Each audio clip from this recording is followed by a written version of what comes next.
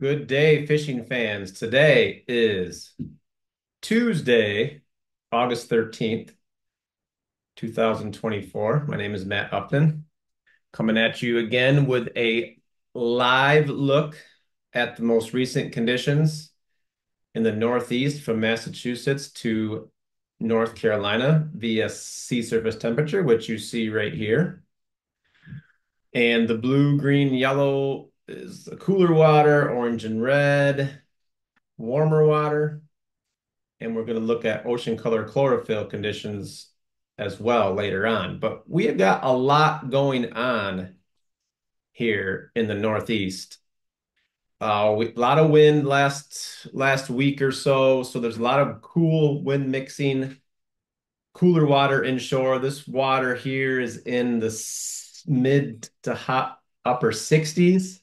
This is this water up here is in the lower 70s, upper 60s.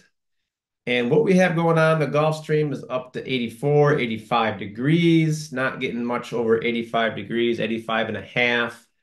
Bunch of clouds out here, but a lot going on down in off the canyons. We've got what looks like a large rotation counterclockwise eddy inshore of Hudson, creating a nice edge here inshore for tuna. We've got a bunch of eddies to look at down south. We've got a clockwise eddy here for you guys at Pirates Cove this week. Fishing, we've got an eddy here, just going over the point right now. And it appears to be in some rotation here, pushing some water inshore. There's some nice conditions, nice edges inshore. Looking up these northern canyons, we have there's a small clockwise eddy here. There's a clockwise eddy off of, well, actually south of Tom's now, east of Linden Cole, pushing water down in the Wilmington and Spencer. It looks really good right now here. This is your bluest water in this canyon, this southern canyon area. There's a number of eddies down here off of Baltimore, Washington, and Norfolk, just pulling in some nice edges of water inshore. There's not a lot of blue water down here, but there is a lot of stronger water mass boundaries, especially for this time of year, that could get bait concentration for tuna, marlin, wahoo, and dolphin fish. Most reports have some tuna caught off of Lindy in the Toms. Hudson Canyon is improving there's an eddy, counterclockwise eddy here, another counterclockwise eddy here, pulling in some some blue or green water. Nice edge here. There's got to be tuna on this edge between Hudson and Chicken Canyon. But looking further east, this water all is upper 70s. We've got an clockwise eddy, looks like right over Atlantis Canyon. There's some sort of rotation over the fishtails clockwise. Looks like a counterclockwise eddy between fishtails and Atlantis, pulling some nice edges inshore. These are all nice boundaries to fish, especially for tuna. And even white marlin come up in this part of the world this time of year inshore off of Nantucket, Martha's Vineyard. A lot of blue water out here you'll see in the next image, but overall now we're into like the Mid-Atlantic is next week. Congratulations to all you guys fishing the White Marlin Open and our winners. There is a clockwise eddy also off of Washington Canyon, creating a nice edge for some marlin here.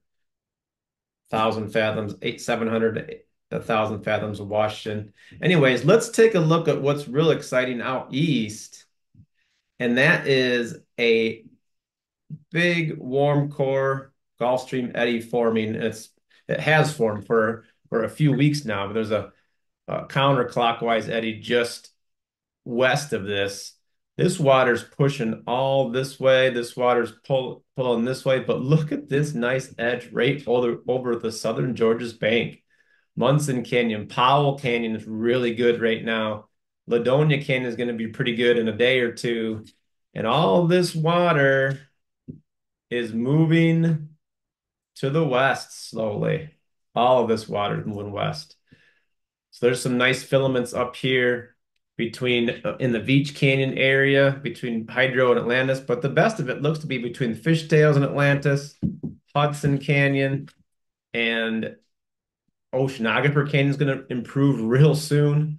There's a nice filament between Hydro and Oceanographer and some nice boundaries here. This is exciting. This could be the water you guys are fishing in September, October in the hydrographer to Atlantis Canyon area. So that's exciting to keep track of. But take a look down farther south and how this Gulf Stream is still making a big dip down to the south, up and around. That's been a trend lately. And even though the Gulf Stream is far offshore right now, if this continues, it blocks the Gulf Stream, and sometimes the Gulf Stream pushes back up. Here's another counterclockwise Gulf Stream eddy here. So this water's coming down and around like this. Anyways, right off the point, looks like a decent edge. But let's look at the corresponding ocean color chlorophyll data. As you can see, besides the Gulf Stream going this way, dipping way down and up, there is not a whole lot of real blue water. There is some blue water here off of Wilmington to Tom's. And hopefully this comes down more in range for a lot of you guys for the Mid-Atlantic next week. The Gulf Stream starting to push up a little bit south of Norfolk, but mostly a lot of green water. A lot of green water.